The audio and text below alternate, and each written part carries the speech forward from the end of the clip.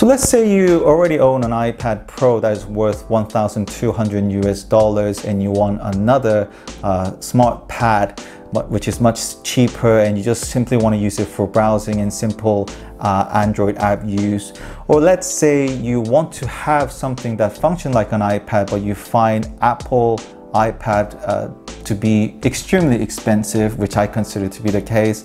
Then what we have here is a Notepad K10 by a company called Dragon Touch. I would consider it to be a perfect solution if you're on the latest stage, because I don't really need all those functions that Apple iPad is suggesting. All I need is a much larger battery capacity with simple browsing, with simple app use, and this is what it is. And the price for this, I believe it to be 100 British pounds. Not sure how much in US dollars, but I'm sure you can check it out by the link down below. So this Dragon Touch, the specification is the operation system of Android 9.0 and the storage capacity of 2 GB plus the 32 GB. CPU with a quad-core Cortex A53 of 64 bits. And the resolution of 800 by 1280 IPS. The camera is 2 megapixel in the front and 8 megapixel on the back. And the battery is a whopping 5,000 milliamp per hour, so I assume this is gonna last ages. So I'm really excited to review this product. So let's get into the unboxing. So here it goes. A simple cover that just needs to come out. And the moment of truth. Right, so nothing there, just a plain box, simple. And we got a thin layer of protection. And we got the actual good, but before that, let's see what's inside here, shall we? Oh, okay, edge protection. And another simple card. Oh, okay, so this is just the warranty, 2-year warranty. Simple USB cable for charging, and the plug, UK power socket. User manual, which I'm sure you don't need it. That's not needed.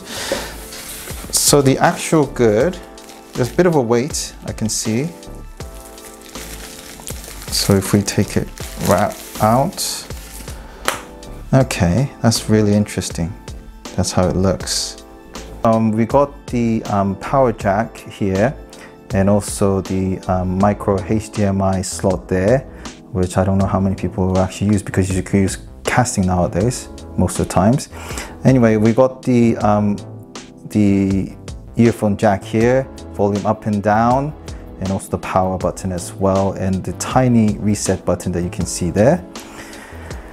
On the bottom side of it, we got the speaker, 2-side actually on the back, the camera, which is 8 megapixels, and this basically, people, if you want to expand the memory, so I got here of 200 gigabyte SD card installed to it as well. So that's pretty much it. English, United States, start. Connect, Brexit means Brexit. Wi-Fi is connected, is checking for the latest updates. This might take a few minutes, that's fine. So there are 3 different options. I guess you can, because I'm an Android user, I could just sign in by using the Google and then restore all the things. So let's get into that. I actually back it up on my Samsung Galaxy S20 Ultra, so I'm gonna go for that restoration. Yes, it's pretty simple. So I just need to put in the screen lock code. And then once typed in, all I just need to do is just telling you how many apps. So literally just gonna restore everything from what I have on my phone. So here it goes. That's brilliant. I mean, the software side is pretty much Google, isn't it? Like if you scroll up and down, you can see the Wi-Fi is connected, Bluetooth, do not disturb, flash lights. So you can see that the flashlight is actually working, auto rotate, battery saver, play mode, and the cast function as well. That's good. So you can actually use your Chromecast to cast all these things. On the YouTube side, let's see how quick it is. So I actually managed to install 84 apps, by the way. So it's not bad. I mean, for browsing, it's not a problem at all. So let's go to my channel and see one of my latest videos to see how it performs. It's a bit of a loading time. It depends on what sort of network connections you have, but yeah, okay, so that's all good to go, I think. So on here you could, you know, scroll up and down the sound. So I guess you could scroll here. So there seems to be 3 different types of pages here. So that's a full screen. Not bad. So you can choose any other videos that you want to go for and the description of the video. Okay, search engine, you go to Google. I mean, you could scroll. I mean, the response time is pretty good. Scrolling up and down, and if you want to type something, let's say, then the keyboard pops in. The keyboard itself is wide enough to type in, so if I go, I love you, and then you got a straight response. So that's pretty much good to go. If you type search, then straight away you get the results. So it's perfect for, you know, web browsing or watching YouTubes. Now let's look at the performance level. I'm just typing in the GPU performance test. Right, so it took about 20 seconds to reach up to 100%. Okay, so this is the graphic. So I don't know whether you can see the figures here. So frames per minute 9, max 99, average of 24. And this is the graphics you see.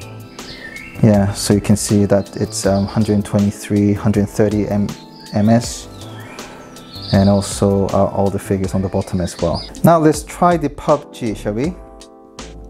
Right, so I wait a couple of minutes, it's still starting, but just so you know, what I've done is I cleared out all other apps that might be actually running, so it's still not working.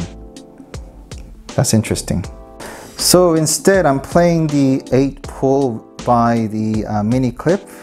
So there's a bit of delay, actually quite a delay. I'm waiting for it to be connecting. I would expect this to be happening straight away, but anyway, let's tap to spin. Come on. So it's slowing down. Okay, so let's collect that, whatever that is. So collect, I have to press it a few times. So yeah, there's this ongoing delays initially, but I'm hoping the speed will catch up as things go by. But I just pressed the X and it's not closing immediately, is it? Okay, so let's play one-on-one. So I just press it and it's like about a second later it makes the click sound of press. Okay, let's play that. So you can see that's a delay there. Okay, so it is playable initially, but it seems very slow. So this is Final Fantasy VII, so it is playable. And you can see sometimes there are slight glitch and slowness, but maybe it was something in the beginning, but it's starting to get better and better. So less of a glitch and up to speed. So I would say overall it's playable. You can see there's no delays, and you can see all the graphics. It's going smoothly because I'm pressing really fast, and the movement as well seems to be all good to play. That's good. Let's do a bit of a camera test, shall we? I mean, that seems pretty decent so far. So let's take some photo, make sure it's zoomed in properly, and take some photo. And also I think there's a selfie mode. Okay, so we're just swapping around, and 1, 2, 3. And lastly, let's get into the video side and see how good the camera quality is. So let's start the recording. Okay.